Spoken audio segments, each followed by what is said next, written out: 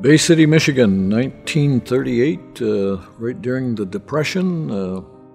My father was a gas station mechanic, and my mother was 18 years old and lived here all my life.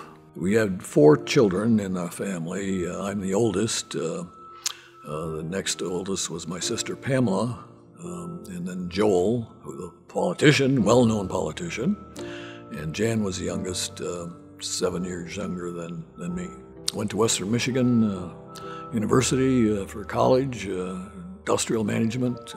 Jan got himself a early D and ice boat, and that was really the berries. Boy, that was more fun than anything, going 40, 50 miles an hour out in Saginaw Bay. So in 1969, we got together, a little building just down the street from here, started a production line of ice boats. In the first year, I think we built 16 ice boats.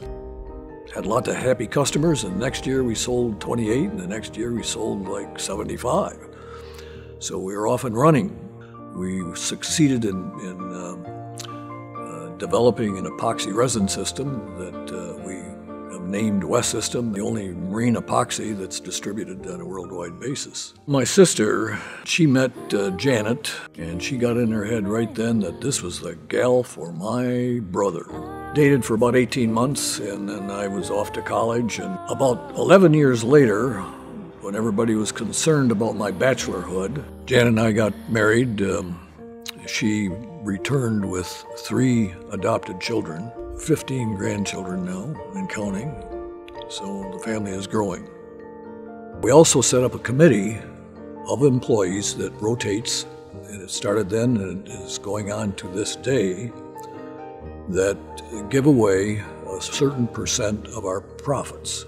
I have been involved in, I guess, creating a culture within this company, and certainly I've invested in projects such as the YMCA, the library, the Riverwalk.